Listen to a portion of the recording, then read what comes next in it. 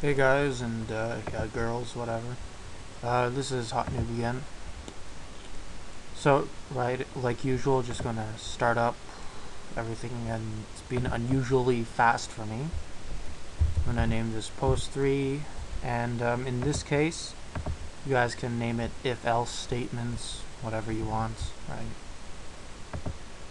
And like before, we're gonna make a new console application. So, in this tutorial, obviously, we're going to be talking about if-else statements. So, pretty much, basically, if an if statement checks the condition within the brackets, right?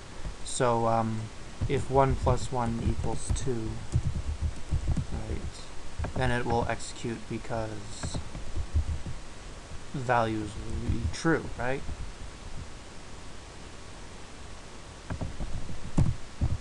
Oh, do mistake, eh?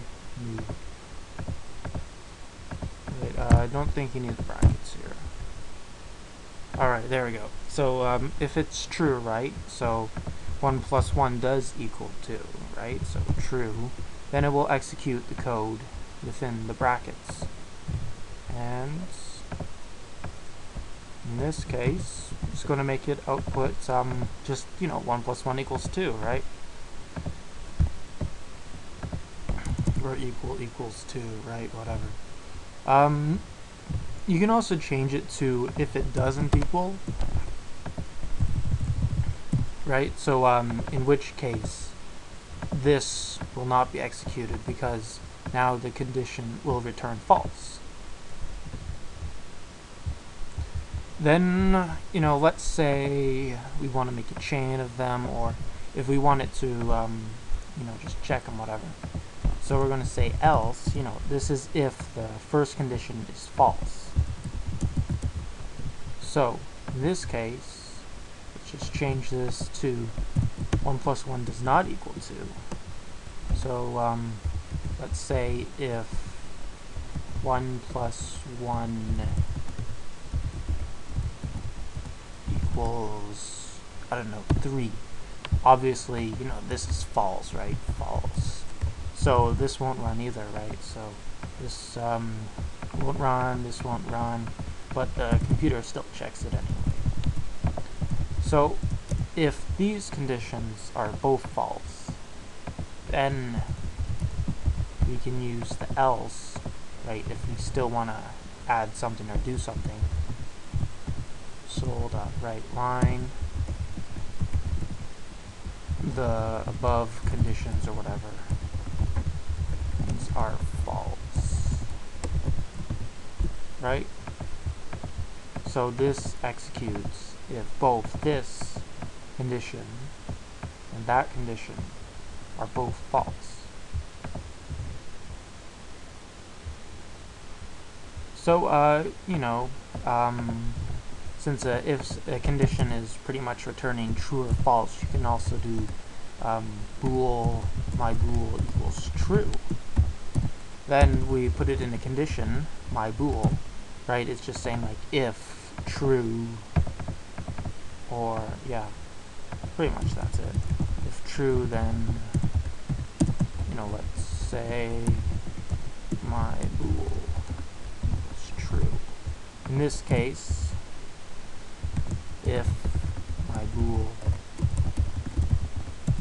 true, right? So this is just a shortcut. You could, if you really wanted to, just type in equals true, right?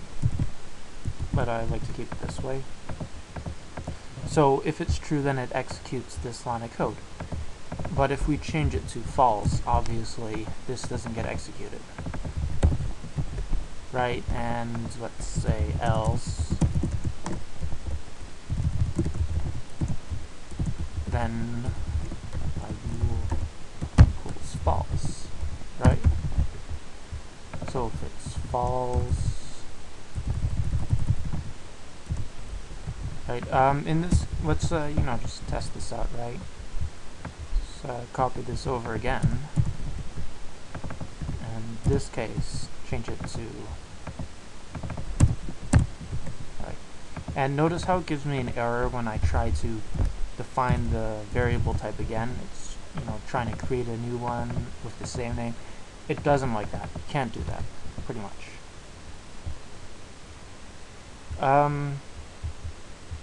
Now we're going to get into operators, right? Addition operators.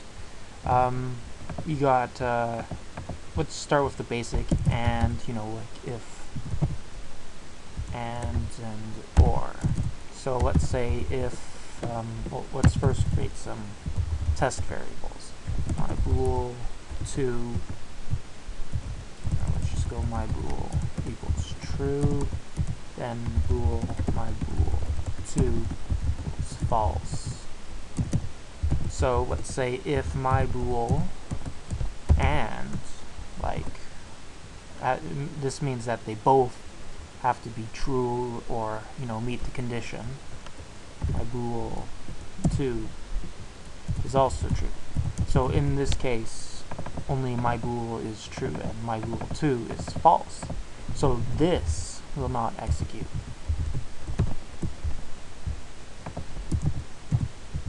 Now let's put an else. Else if my bool or my bool 2, in which case only one of them needs to be true for the code to execute.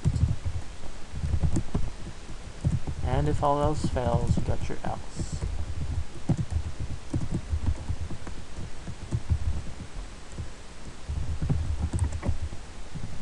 Right? In the example on the website, I used a new if statement. So the only difference really is that with an if else statement, this only gets checked if this is false. If it were an if statement, then this would get checked, and if this is false or true, doesn't matter what, this will also get checked, which is why we're doing else. Doesn't really matter what you do, right? Now, let's say you want to check for if it's false. There's two ways you can do this. You can put the exclamation mark, which means not. So in this case, if my bool is not true, then it will return true. Or if my bool 2 and my bool 2 is not true, then it will return true. So if we change these both to false, in this case they both equal false. So this would be true. But let's put this back to true. You can also have one right like this, then in this case it would also be true, because my bool, sorry, other way around, because in this case my bool would be equal to true. So if my bool equals true, let's just write this out so you can see it better, and my bool 2 equals false, or does not equal true, sorry about that. Then in this case it would be true again, right? You can do the same thing here, right? This will, right now it's still true, right? But let's say if we want to, if it doesn't equal true, or you could just say equals. This is the same thing pretty much. And this one is true, right? Right now my bool is equal to true, so it does not equal false. So this returns false here, and my bool 2 is false, so it doesn't equal true. I hope I'm not confusing too many of you here, right? So in this case, it would be false. And, well, this won't be called right now because this is currently true. Let's change this to false, so this pretty much makes it equal that, right? True. So this way, this will currently equals false, and this also equals false. So then we get to the else again. Hopefully that didn't confuse too many of you. And like stated before, conditions can also be put into variables. So if my condition, whatever, 1 plus 1 equals 2, in which case it's true, condition, and yada yada, and true. If you want to, take a look more on operators and stuff, it's all here. Nice big long reference, right? For example, just take a look here, like the greater than operator, right? It's got a nice example here.